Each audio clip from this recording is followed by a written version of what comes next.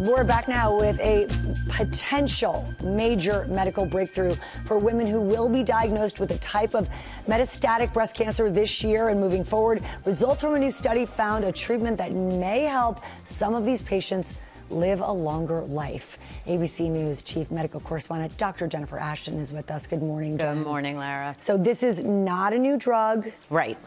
It's not a new drug, but it's used in a new subset of breast cancer patients. It's called Enhertu, so it's been approved for patients with HER2-positive breast cancer.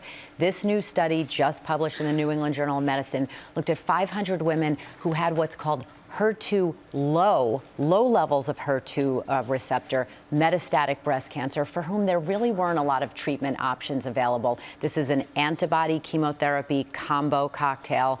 And what the study found in these 500 or so women is it got them more time. They got an additional 5 months progression-free survival. That means without their cancer progressing and spreading further. And they got an additional 6 months survival. They lived 6 months longer. So it's about time for these women that really didn't have a lot of options. You said it's not a cure, but that time, yeah, so precious, so precious. So when will this drug be available for this use? That's the key. For this particular subset of people, we don't know. It's been granted what's called FDA expedited breakthrough designation, which kind of speeds that timeline potentially. It does come with a big price tag. It's $14,000 a month, and it can have some serious side effects. But again, when you hear this presented at the biggest cancer conference in the country, potentially it gives this group of patients some hope. Yeah, and hopefully more hopeful news coming our way. Absolutely. Thank you, Jen. You bet.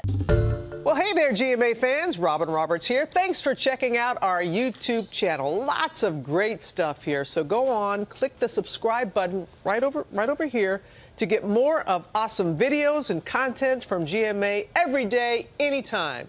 We thank you for watching, and we'll see you in the morning on GMA.